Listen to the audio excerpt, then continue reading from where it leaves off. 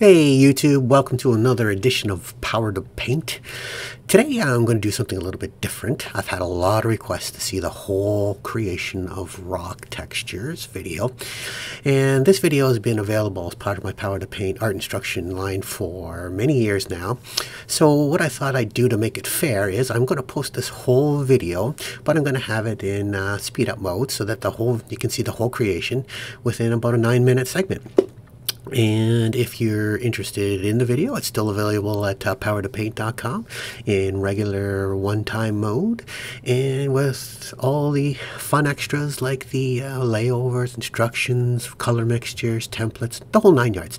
Anyways, with no further ado, here's rock textures. Alright, so as with all my paintings, the first thing I want to do is block in my paintings and establish my local colors and my shape and form. So here we go.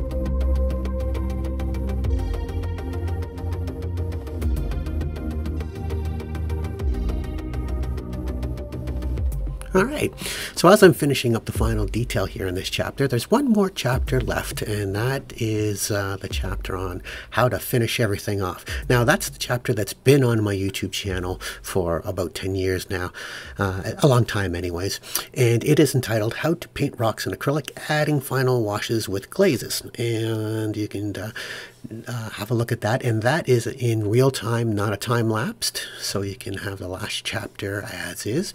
And if you're interested in downloading this video in its entirety in real time, it's available at powertopaint.com, and of course it comes with all the usual goodies: overlays, graphic overlays, color mixtures, key points, templates, the whole 9 yards.